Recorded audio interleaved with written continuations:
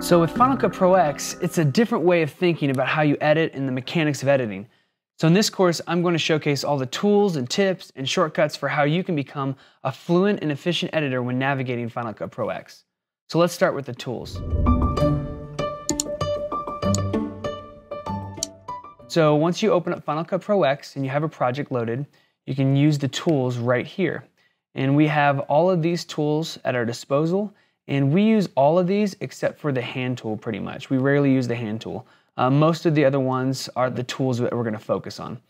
So for the selection tool, if you just click A, you can move clips. If you just grab the edges of it, you can go ahead and move them, and everything behind it will ripple with that movement. Also up here, you can do it right here in a connected storyline like this. And whenever you're moving shots around, they'll also switch around like that. Now, if you switch to the trim tool responds differently. We can go ahead and we can still use that same selection movement whenever we're selecting the sides, or we can zoom in and we can actually select the middle range and choose the in and out points between these two clips. So that's really helpful.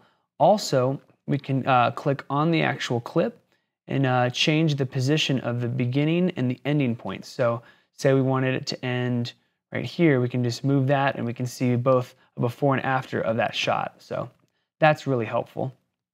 Also, you can see here, I can extend the clip this way.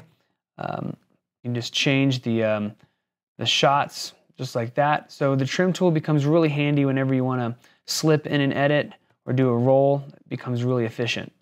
Then we have the position tool. The position tool acts very similar to the selection tool, except that it also has overriding capabilities. So if I drag this edge here, you can see that it'll leave a gap in its space without rippling or moving everything behind it.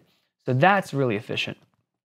Also, whenever we're working in this magnetic timeline, I can do the same here, and instead of moving everything or rippling it behind it, it just keeps everything in place and just selects just that clip. Now, if I'm moving clips around, if I was to drag this clip over, instead of it switching spaces, it actually overwrites that area. So here it cuts the clip right in half, doing that and leaving a gap in between where it left off. So just know that the position tool is a little bit more destructive than the selection tool. Then we're going to go to the range selection, and here you can set a range. So this is helpful for a few different options. Whenever you want to export a video, you can actually select your range and extend that, and then just go up to your share icon and click master file, and whenever you export it, you can see that it's got a selection instead of the entire length of the film. So range is really helpful there. Also, whenever we're working with audio, you can make a selection of the audio, and then instead of adding keyframes, you can just select the waveform, and once you adjust it, you can see that it makes keyframe points on both sides. Range tool is helpful for a lot of different areas, and we're going to go over that in depth later as well. For the blade tool, it does what it says it does. It just cuts clips in areas just like that. If you are editing and you want to make a quick cut without using the blade tool, you can use the blade function, which is Command B, and it will cut whatever's in the primary storyline unless you have something else selected. So say I have this clip selected and I click Command B, it'll cut that right there. I can have this connected storyline selected and do Command B, and it cuts it there as well.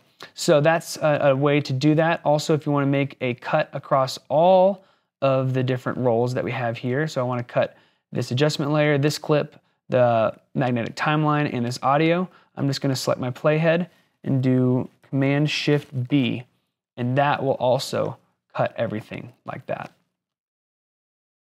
Then the last one I want to go over is zoom. That just allows you to zoom in to a selection. You can go ahead and zoom out. So if you click, each click in is going to zoom in. Hold down Option and click, it zooms out. If you want this whole entire timeline in your field of view to fill this space here, then you're just going to use the shortcut Shift Z, and that's really helpful whenever you've zoomed in a lot and you're like, I want to see everything back. Shift Z or if you're zoomed really far away, Shift Z brings it into view for you. So those are some really helpful tips.